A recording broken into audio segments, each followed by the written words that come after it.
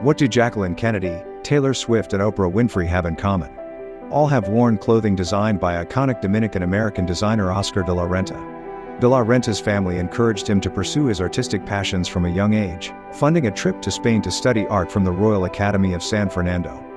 De la Renta moved to the US and rose quickly through the ranks.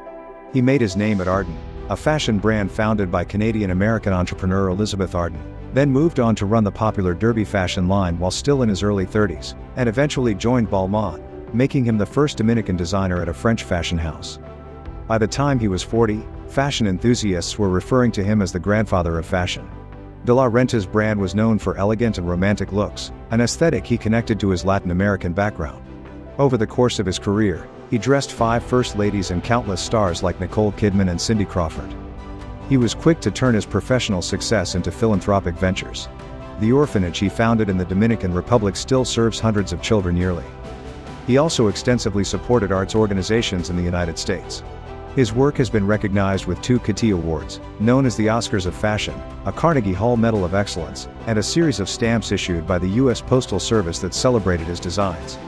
Though he passed away from cancer in 2014, his influence on the world of fashion lives on to this day.